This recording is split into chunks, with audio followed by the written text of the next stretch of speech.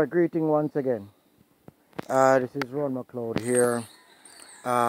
Just doing another part of the video in where I used two herbicides, the Lavax 20 SL, which is a contact herbicide, in combination with the Ridown 48 SL, which is a systemic herbicide.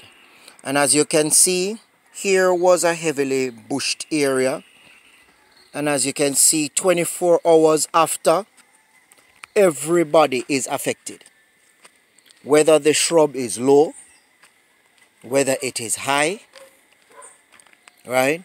You can see they are affected. Everybody turned brown. So the Lavax 20 SL did give that quick knockdown, and right now the Ridown 48 SL is now going to work to kill the plants right down to the root, right?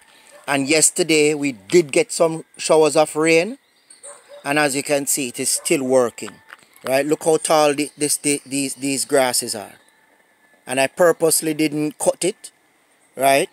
So even if you use it in a heavily brushed area or bushed area, it can work. So you can see this tall bush here, right?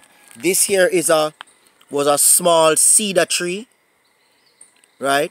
And as you can see, it is taking its toll on a small cedar tree.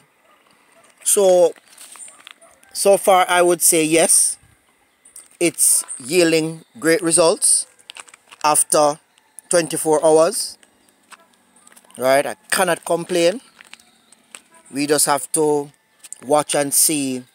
As you know, systemic sprays usually take a little bit longer to kill down to the root, so we will watch keenly for the next couple of days and see what the results will be. They usually take around 7 to 10 days to take out its action. That is the systemic herbicide take its action on and kill the root.